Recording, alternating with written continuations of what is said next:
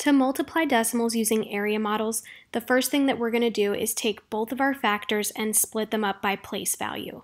So above the rectangle, we are going to separate 6 3/10, and on the side, we will split 4 7/10.